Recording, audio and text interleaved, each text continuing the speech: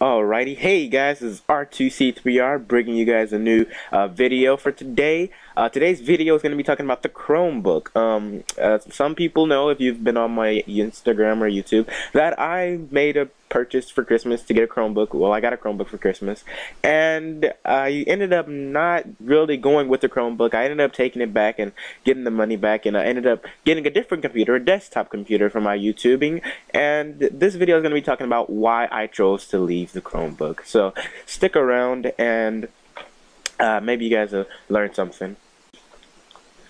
Okay, so guys, as we all know, the Chromebook is by definition, is a Google computer, right?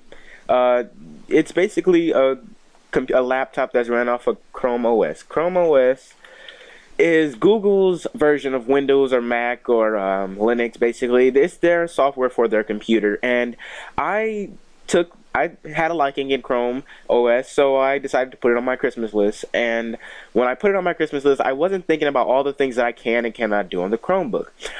Things like video editing is not what the Chromebook is for. Things like video recording is not what the Chromebook is for, and that's what I kind of needed a computer for, which was those two things. Even though I have a computer right now, it's always good to have another one, you know, that you can do extra video editing and things that that this computer can't do. I wanted to do on the Chromebook. However, I found out after I got it that I could not do those things. Like, there aren't any really video editing softwares for the Chromebook. Of course, you have Wii Video and a few other things. However, they're not as good as Sony Vega Pro, which I use, and they're not as good as pretty much anything else that my recording software, Video Dub, none of that stuff. The Chromebook cannot get those things, okay? You cannot download anything on the Chromebook. Literally, you cannot download anything. The music that you have is on the Chromebook that you have is basically all the music that you have on your phone.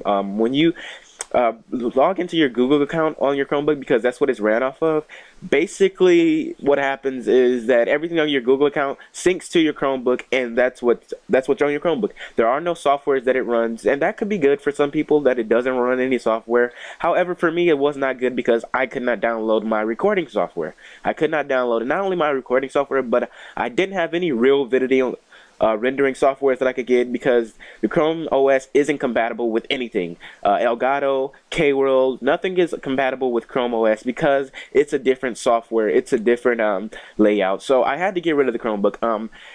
On the bright side of the Chromebook, there are some things that you can do.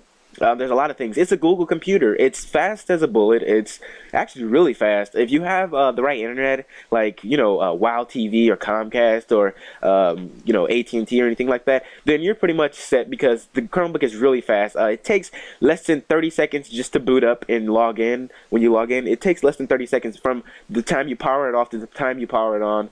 It's a really fast computer. That's pretty much the best thing about the computer. Depending on which one you get, it's really cost efficient. They have some Chromebooks that run for $180, $125, all brand new. None of them are used. And then you have used computer, which are usually like $110, $117. But yeah, there's yeah, those are pretty much it, guys. But I did like some parts of the Chromebook, but for the most part, the cons outweigh the pros. And one thing that we don't need when we're looking for computers is for the cons to outweigh the pros. So I had to get rid of it, take it back. And what I did get, I will do an unboxing of. I will not tell you. It's a desktop computer, like I told you before when I first started the video. It's a desktop computer, so that's all you guys get to know right now. Yeah, that's all you guys get to know right now, is that it's a desktop computer.